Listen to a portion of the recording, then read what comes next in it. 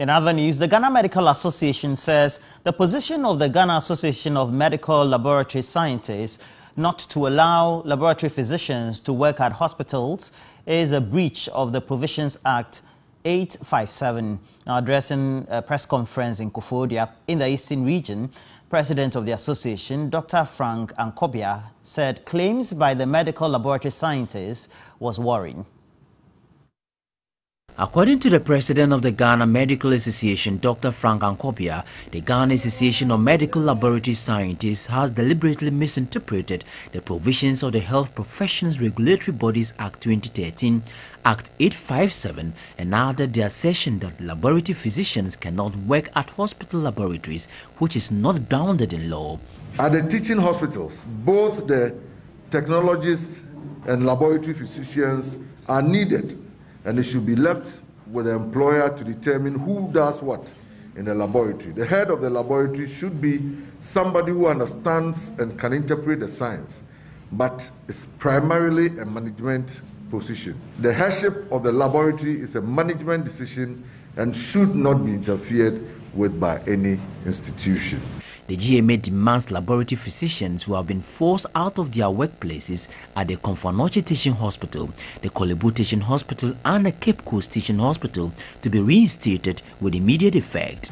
All other forms of threats, including but not limited to murder and bodily harm, harassment and assault directed at these laboratory physician residents and specialists, should cease forthwith. The GMA takes a very serious view of these otherwise criminal activities at the workplace that are directed towards our members by the medical laboratory scientists. The Ministry of Health and the various hospital management should also ensure the swift prosecution of the perpetrators of these crimes. The association served notice to the Ministry of Health and its allied agencies to address their resolutions or be prepared to face drastic actions which could disturb industrial harmony.